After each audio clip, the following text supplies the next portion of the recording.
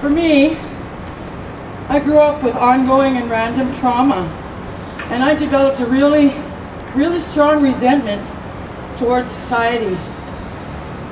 I remember twice in my young life trying to disclose and being told that I'm a liar and to shut up.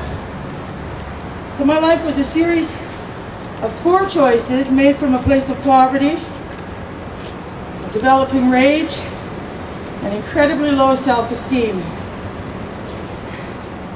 But you know, when that same society provided housing supports for me, my healing journey began.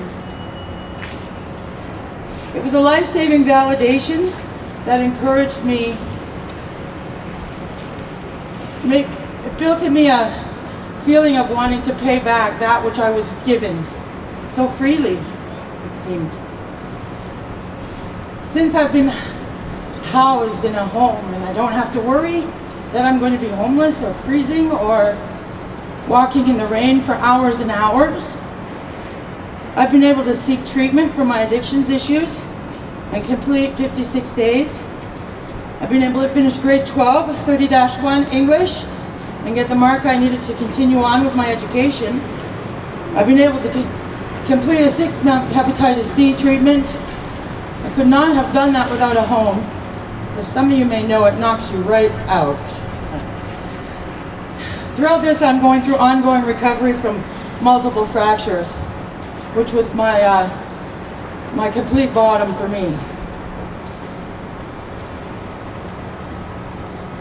It occurred on March 20th, 2010, and I had been homeless for 4 years, and I was in active addiction, and I was prostituting myself, and I was at the corner of 117th Ave and 48th Street. And these guys rolled up and tried to sell me something that I thought wasn't good enough, so I told them to get lost, in different words perhaps, and tried to walk away. They ran me over, broke my hip, my pelvis, and my jaw. They robbed me. And as they drove away, I heard what I considered, who's now my higher power, say to me, "Move, Patty." It was 4 in the morning, there was no one else around. But for some reason I became obedient and started dragging myself off the middle of the road, and I got my upper body in between 2 parked cars. When I turned and looked over my shoulder, the guy that ran me over and robbed me was running over both of my legs. So I suffered multiple fractures, and that's been an ongoing healing process since being housed. The doctors told me I might get up to 80% capacity after at least 5 years of ongoing therapy, and you know, I'm standing here today, so thank you.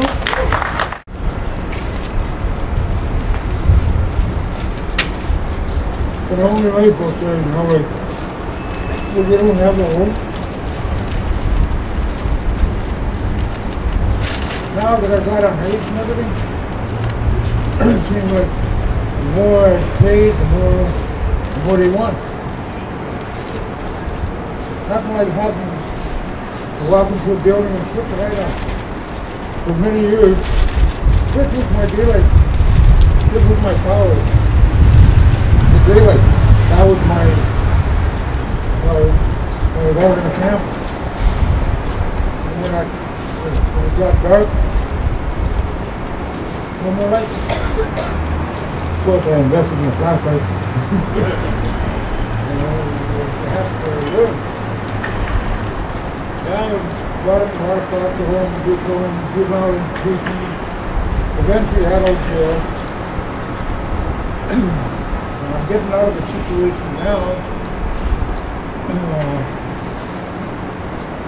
I realize I need my own space. Like, you know, I just walked in and 24/7. But I had somebody regulate my life. As it was in foster homes, group homes, and all that. You get to a point in life where, okay, it's time to be independent. You know? Get out there and be able to say, well, okay, I'm free now. That's a good feeling, like, you know. It's a good thing, like folks like yourself, to be around somebody to have a shoulder to lean on.